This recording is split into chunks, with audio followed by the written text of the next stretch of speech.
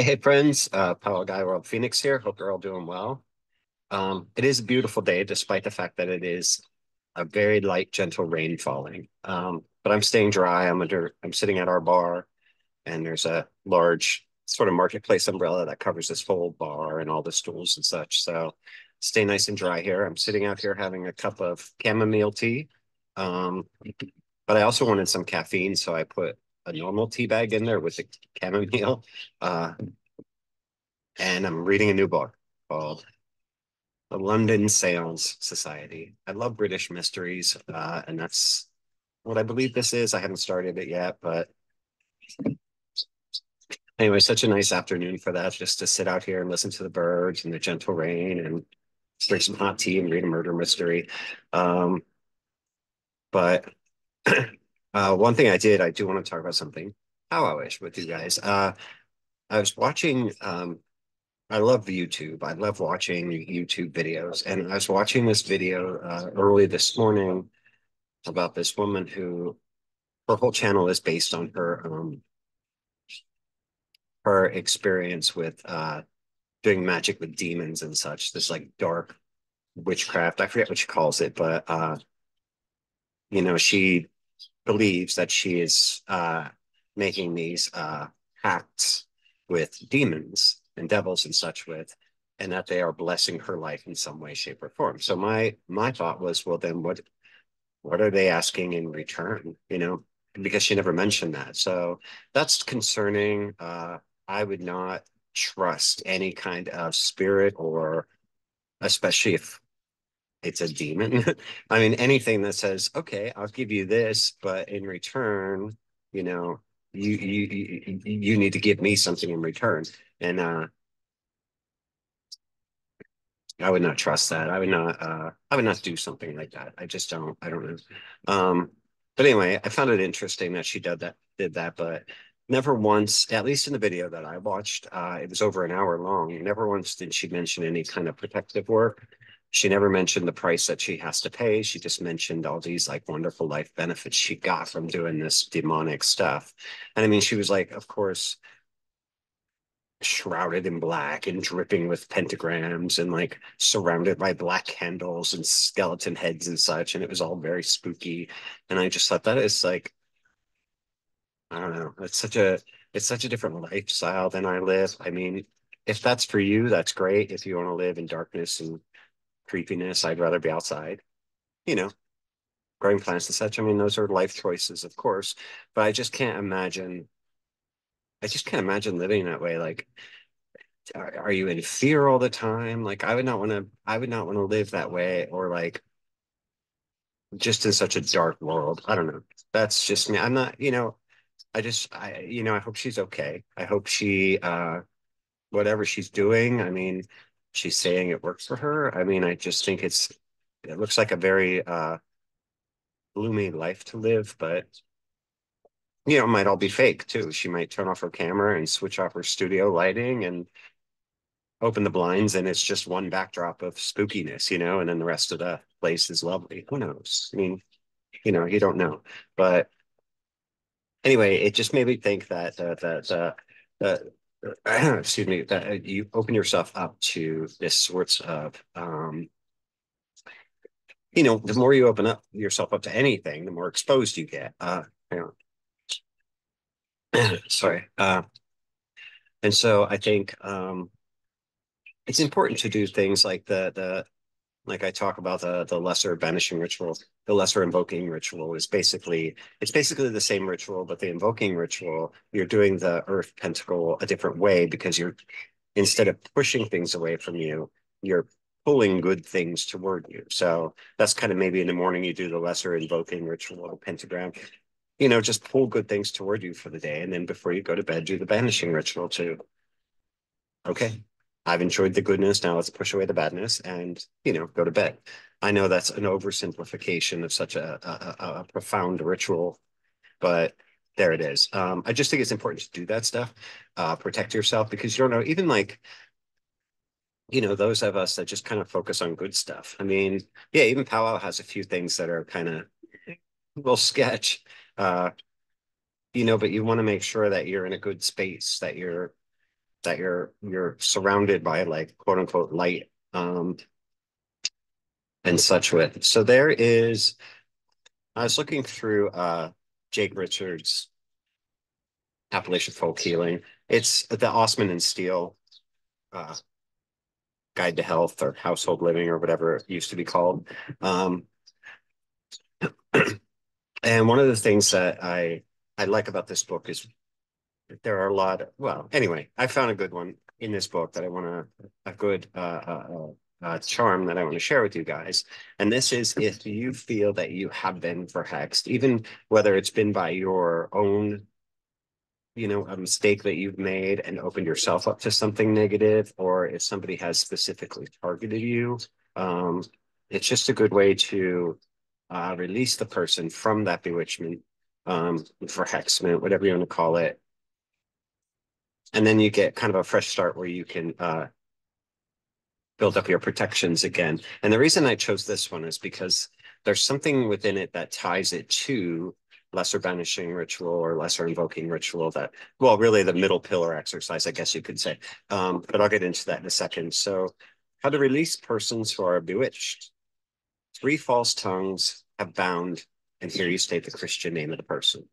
So 3 false tongues have bound Fred Smith. 3 holy tongues have spoken for Fred Smith.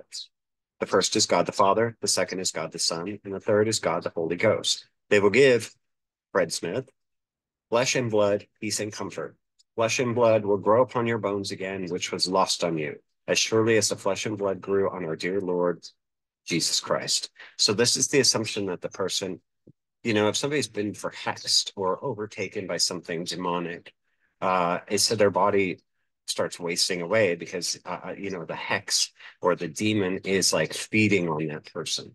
So they start wasting away. Well, this is saying your flesh and blood, flesh and blood will grow back on your bones again. If any man or woman has trampled on you, God and the body of Mary, the mother of our dear Lord Jesus Christ, will bless you. Trample can be anything. It could be for hexing. It could be walking all over you. It could be literally physically harming you, or it can be demonic energy overtaking you, trampling over you. Heaven is above thee, earth is beneath, and thou art between.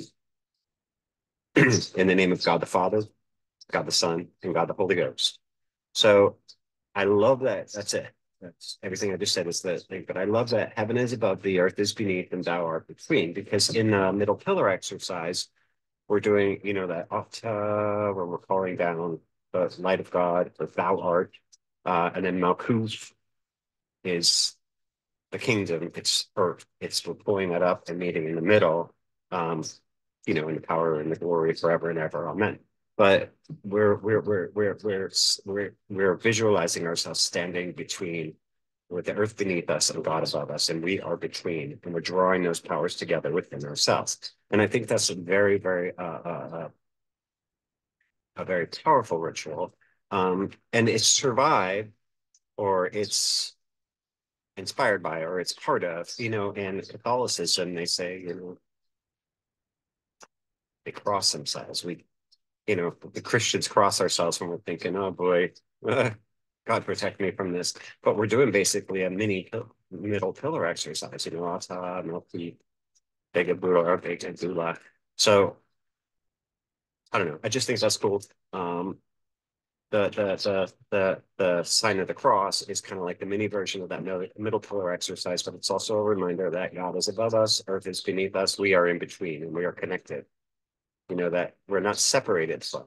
It's just kind of like our place in between the heavenly and the earthly realms. And take a sip of this tea. Starting to rain a little bit farther now, but I'm still dry, so it's good. Uh, but anyway, that's why I think like the lesser invoking and the lesser banishing ritual are really important. And I think things like even sometimes before dinner, like we used to say a prayer before we ate, and then Josani kind of outgrew it, and then now it's rare for us to eat dinner together because we all have crazy schedules. But I still, before I eat, I like to make the sign of the cross as, it's my way of thanking God for my food, but also asking for a blessing on myself as I partake in the food. just little sort of ritualistic, religious, magical, spiritual exercises that can help us stay protected and feel good.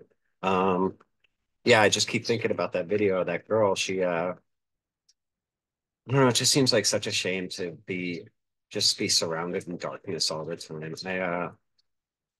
She seems like it's working for her and that's giving her the kind of life that she wants.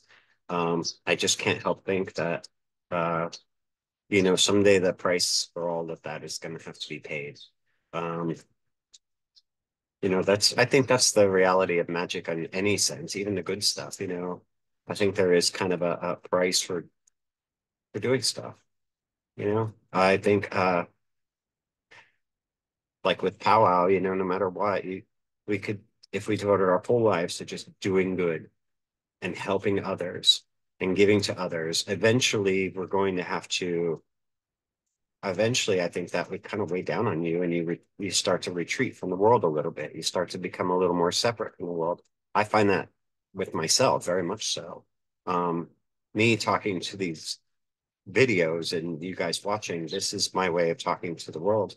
But ask anybody in my family, I don't like to leave my property. If I have to leave for work and then come home, I don't want to go anywhere else. I want to stay here. This is my sanctuary. This is my safety away from the world.